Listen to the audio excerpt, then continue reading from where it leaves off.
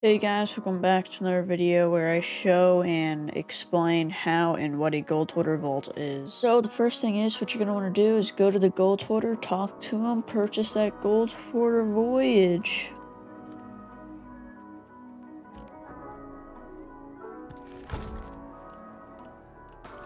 Alright, then you're going to want to make over to your voyage table, place down the voyage, and then go top deck, and you should get a compass, and you're going to want to follow that compass to where it points, and it should bring you to an island. And then just kind of follow the compass around till it starts spinning in circles, and that's where you're going to want to dig, as you see me doing right here.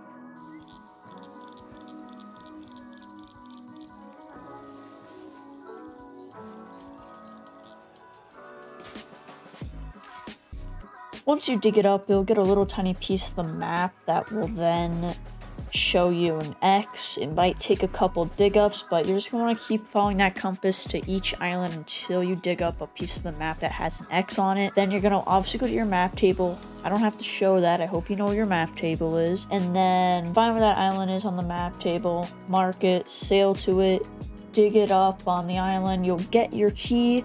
I'll read off all the keys and the possible islands of where the key will be to. Well, the possible islands are Crescent Isles, Mermaid's Hideaway, Crook's Hollow, Devil's Ridge, Kraken's Fall, Petra's Rest, Ashen Reaches.